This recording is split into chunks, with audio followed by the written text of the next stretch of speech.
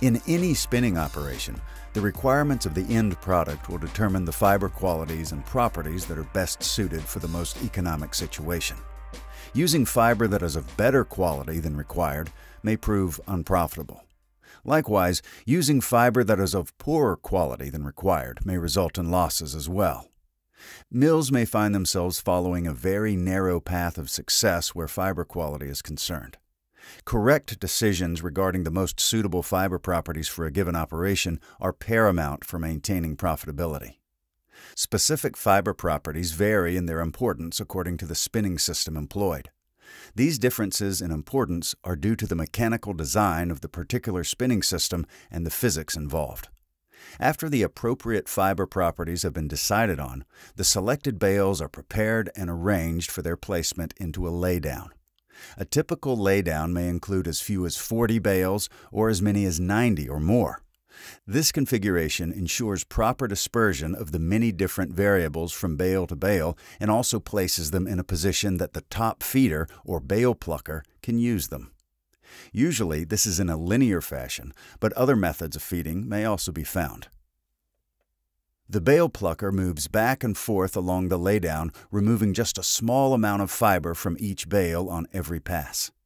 This ensures adequate blending by minimizing the amount of fiber removed from each bale and maximizes the number of bales fed from per unit time. From the plucker, the open tufts are moved along using fans, airflow, and a series of ducts, much like those used in heating and air conditioning systems in residential and commercial buildings. The fiber flows in this fashion and is directed to the next machine in this process. To further ensure good blending, a multi-cell blender may be used. This machine randomly fills and then empties its chambers back into the process flow.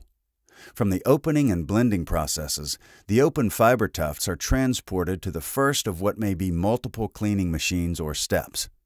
The first cleaning machines are usually designed to be coarse cleaners. That is, they're designed to remove the larger and heavier trash particles. Fine cleaners will be found last in the cleaning line and just before carding. Cleaning machines use a number of very basic principles in order to accomplish their goal. The trash, or unwanted contents in the open tufts of fiber, are normally more dense and heavier than the good fiber. These principles take advantage of this.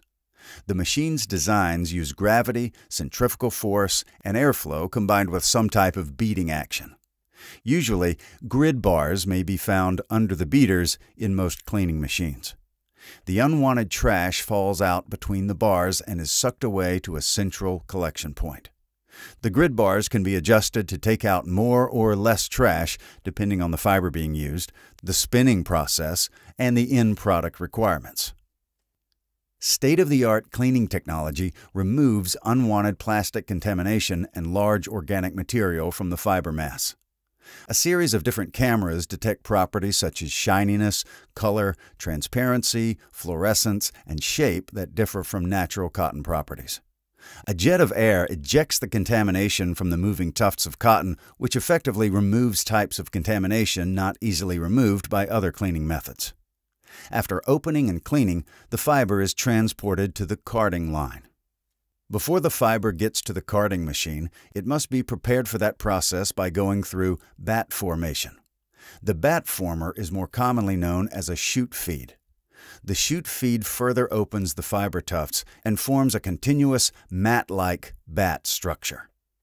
This operation ensures that the carding process will receive a consistent weight of material in order that the output of the card will be as consistent and level as possible.